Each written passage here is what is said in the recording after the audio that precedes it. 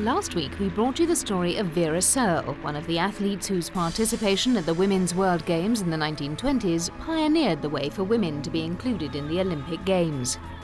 This week we begin a three-part series focusing on a group of female athletes who benefited from Vera's exploits, East Germany's Sprint Queens.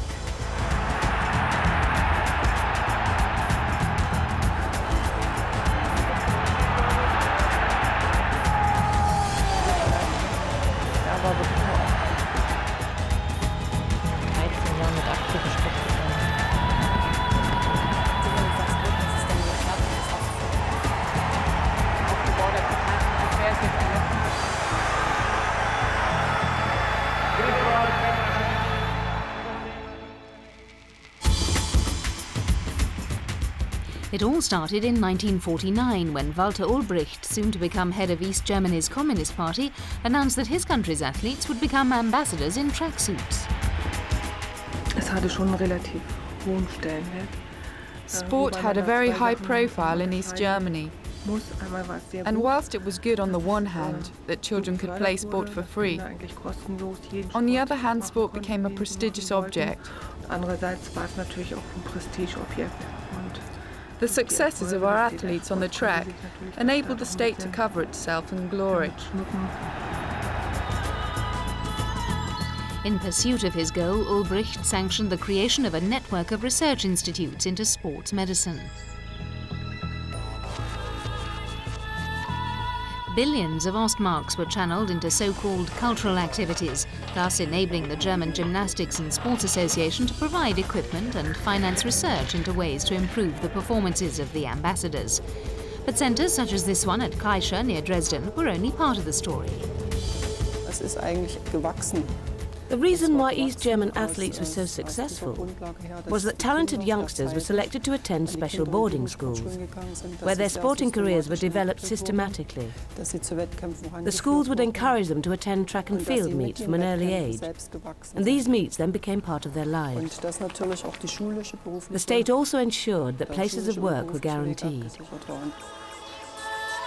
The boarding schools served to combine sport and education, with the emphasis very much on the former. And despite playing a key role in the development of Olympic medalists, they were criticised for abusing the rights of their pupils. The days were difficult, and I often asked myself how I got through it. We were woken at 6, had breakfast, and then had lessons from 7 until 9 o'clock.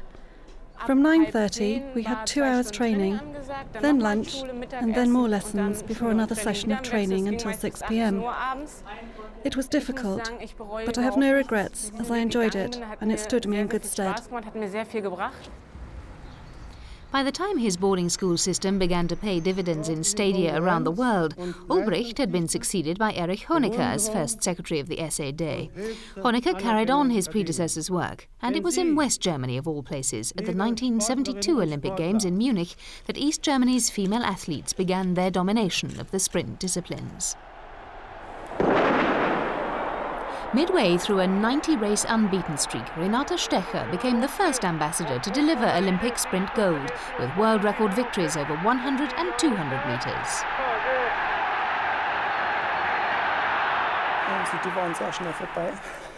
The finals of the 100 and 200 metres were over very quickly. And thankfully I reached the line first. When I went to the Munich Games in 1972, I never imagined I would be so successful. I knew that I was good, but didn't put any pressure on myself. Just tried to do enough in each round to make it through to the final. Once I was there, I had nothing to lose, and I was lucky enough to win both races. 4 years later, in Montreal, the first woman to break 11 seconds for the 100 metres failed in the defence of her titles, finishing second in the 100 and third here over 200 metres. But as Stecher bade farewell to the Olympics, others appeared to take her place. Bärbel Eckert, the winner of the 200 metres in Montreal, and Marlies Gör. Like Stecher, Gör attended the boarding school affiliated to the successful sports club SC Motor Jena. Gör's talents had been spotted at an early age, when she began out-sprinting her fellow pupils, female and male, at primary school. Once at the boarding school, the young Marlies, like Renata before her, was forced to try her hand at a variety of track and field disciplines before finally being allowed to concentrate on sprinting. It wasn't immediately obvious that Gür and Stecker would be stars of the future. They were very talented, and at the age of 16 or 17 were already running fast times. While their talents weren't that obvious when they joined us, we always hoped they'd be successful. Having found her forte, Gür assumed the mantle vacated by Stecker and set about dominating the 100 metres, winning 3 consecutive European titles and the inaugural world title in Helsinki in 1983. Despite all her achievements, the 39-year-old child psychologist still has nightmares about the one that got away.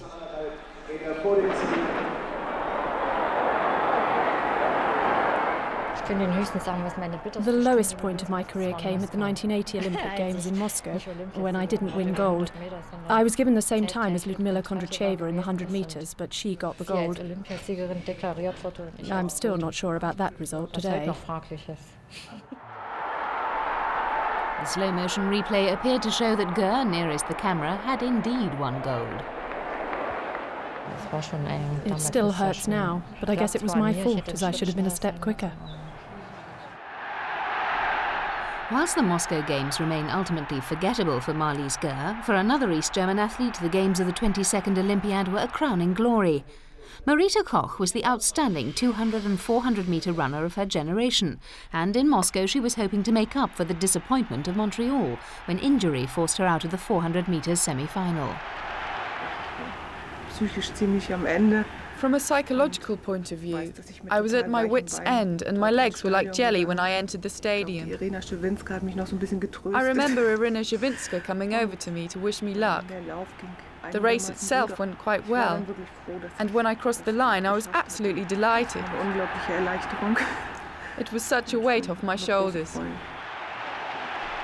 Between 1972 and 1988, East Germany's sprint queens won 24 out of a possible 44 medals at the 4 summer Olympiads in which they competed, leading many of the vanquished to question the legitimacy of their methods.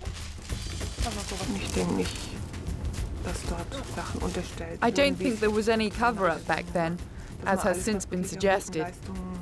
In my opinion, it's a bit absurd to suggest that we cheated our way to victory. The USA produced a number of talented athletes in a variety of sports, but nobody ever questioned their success. So why were the East German sprinters so successful? We had vast reserves of magic shoes, and the strange thing is that when I put them on today, I'm as fast as I was back in 1972. That's the secret of our success. Next week, those magic shoes come under closer scrutiny as the two Germanys move towards reunification.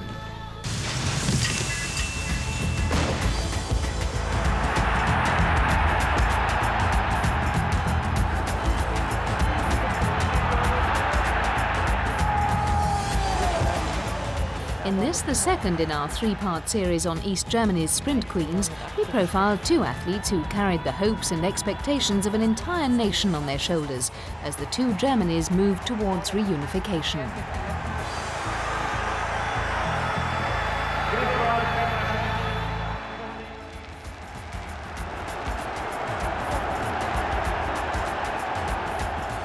In 1988, at the Seoul Olympics, the East German sprint tradition was carried on by Heike Drechsler in the far lane, with bronze medal performances in both the 100 and 200 metres. Whilst her achievements further enhanced the reputation of East Germany's female sprinters, there were those who remained sceptical about the legitimacy of their methods, suggesting that institutionalised drug abuse was widespread in Eastern Europe. With the events in Berlin on November the 9th, 1989, many observers expected that East Germany's ability to produce such talented female sprinters would come to an end. But in Neubrandenburg, 135 kilometres north of Berlin, 2 young women had been primed for glory, Grit Breuer and Katrin Krabbe. I started running at an early age. I think it was at school when I was about 10 years old. Prior to that, I did a bit of gymnastics and played handball. I was asked if I wanted to join the athletics group. I joined, enjoyed it, and carried on doing it. Krabbe and Breuer announced themselves to the world of athletics in 1988, just 2 months before the Seoul Olympics. With victories in the 200 and 400 metres respectively at the World Junior Championships in Sudbury, Canada, Krabbe and Breuer helped East Germany top the medals table. 2 years later, at the European Senior Championships in Split, Yugoslavia, the pair represented the last East German team to compete at a major track and field championships. The dynamic duo provided East Germany with a fitting finale to its 18-year domination of the sprint disciplines. Krabbe completed a golden double with victories over 100 and 200 metres.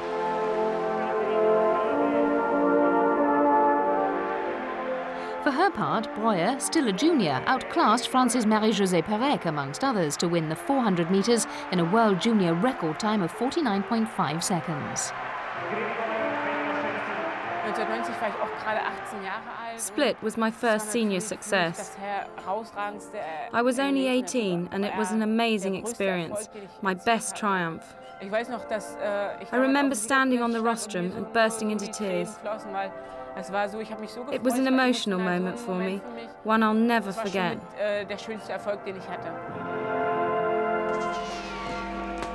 There were more emotional moments less than 2 months later as two nations became one. Whilst reunification of the two Germanys was initially welcomed by many in the East, for those who'd been involved in track and field in East Germany, things were about to get worse. Reunification had a huge influence on athletics in the former East Germany. Many of the coaches lost their jobs, and the entire selection process, which had been so important, was disbanded. But for those athletes like Breuer and Krabbe who'd already graduated through the infamous boarding school system in the East, the effects of reunification were far from detrimental. Indeed, competing under a new flag, 1991 would prove to be their best year. I was very surprised when I won the 100 metres in Tokyo. I knew before the World Championships the sort of performance that would be needed to win, and I was always able to raise my performance for the big races. After seeing the other semi-finals, I went into the final knowing that I could win. With a repeat of her golden double of Split, Krabbe was the star of the third World Championships in Tokyo in 1991. Awards flooded in, including Transworld Sports Sportswoman of the Year award, but her sights were now set on Olympic gold. And that's when it all went wrong. Neither Krabbe nor Breuer made it to Barcelona. Shortly after reunification, the public viewing of files kept by East Germany's secret police suggested that some of the country's sprinters had been fed cocktails of drugs to enhance their performances. Then, during a training camp in South Africa, 6 months before Barcelona, Krabbe and Breuer were 2 of 3 athletes accused of tampering with urine samples given to a team of German medical officers. The German Athletics Association, the DLV, banned the trio for 4 years. An appeal followed and the DLV revoked the suspensions, a decision later reinforced by the International Amateur Athletics Federation, the IAAF. The pair were free to compete again, but the emotional ordeal had taken its toll. To help his charges, coach Thomas Springstein allegedly gave Breuer, Krabbe and another athlete, Manuela Dürr, non-prescribed clenbuterol, on the understanding that it was not on the IAAF's list of banned substances. A few weeks prior to Barcelona, the trio failed a random drugs test. I still feel that we were treated wrongly. I was punished for 3 years for something which wasn't on our doping list.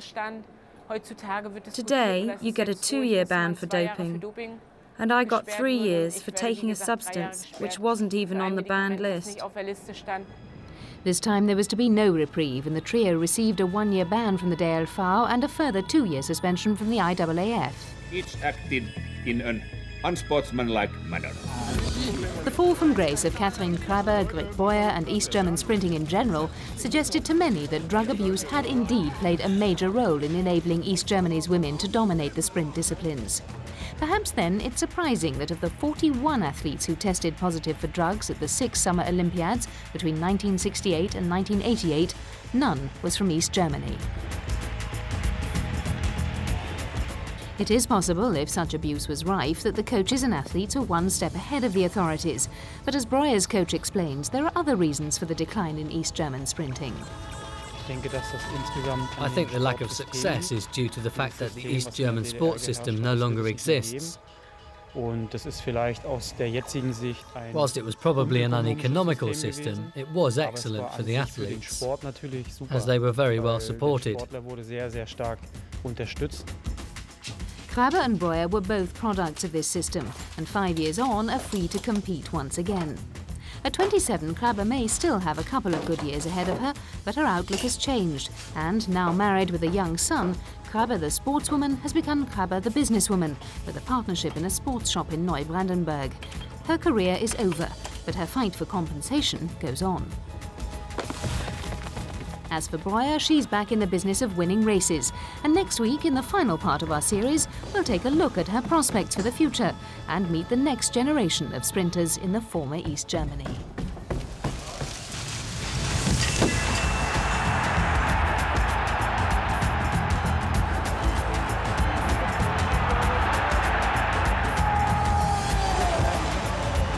In this, the final part of our series on East Germany's sprint queens, we go west to meet the comeback kid and journey east to assess the effects of reunification on the production line of Olympic gold medalists.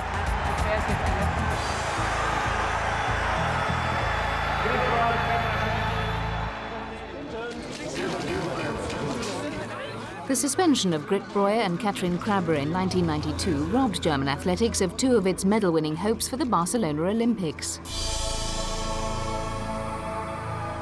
Indeed, at those games, the unified Germany's team of female athletes failed to win an individual sprint medal, a trend which has since continued.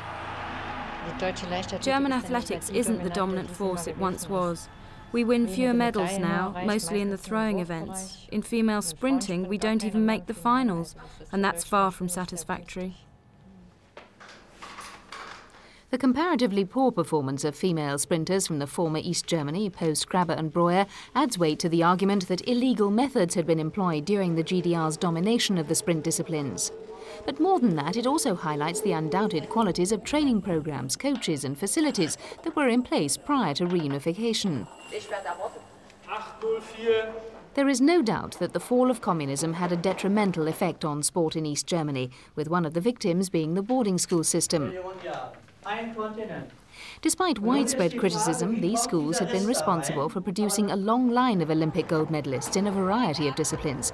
And for the staff at the sports clubs associated with them, the events of November 1989 were a watershed. After reunification, we had to familiarize ourselves with the social market economy, as the central support from the state was no longer there. Coaches were no longer being paid, and many of them were made redundant. The highly successful talent spotting program collapsed. The training centers were closed down, and it was left to the clubs to try and rescue the system which had been so successful. But come to terms with it they did, and in Jena, the club that produced Renate Stecher, Marlies Gör and Heike Drechsler is on the way to reviving its glory days. Financed by its members' contributions and various sponsorship deals, TuS Jena is an independent organisation, and whilst it no longer has any formal links with the former boarding school next door, many of the gymnasium's sporting talents are members of the club. TuS Jena offers its members a variety of sports, but does so on a tighter budget than that enjoyed by its predecessor, the highly successful East German club SC Motor Jena. With less money to spend, fewer coaches and administrators are employed on a full-time basis, and the club relies on volunteers to keep it afloat. One of those, himself a former athlete, is not that surprised about the downturn in fortunes of female sprinters from East Germany. We're constantly reminded of the excellent achievements of the 1970s and 1980s. But it is very difficult for us to reproduce the results of the past. We found ourselves in a big hole after reunification, and we must realise that the basic foundations are no longer in place. But it's not just the infrastructure that's disappeared. As the region's athletics coach explains, reunification removed one of the incentives to take up the sport. Back then, the motivation for the youngsters to try out athletics was the opportunity to travel to capitalist countries. The young athletes were prepared to train very hard for that carrot.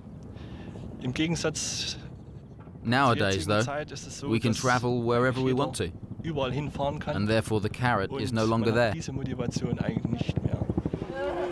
Thankfully, TuS Jena's current crop of talented athletes are too young to remember life in the former East Germany, and for them athletics is not simply a means to an end. I started off doing gymnastics, but my mother, who used to be an athlete, suggested that I take up athletics, so I did, and I love it. Despite all she's been through, Grit Breuer, the 1991 World Championship silver medalist over 400 metres, is still in love with athletics.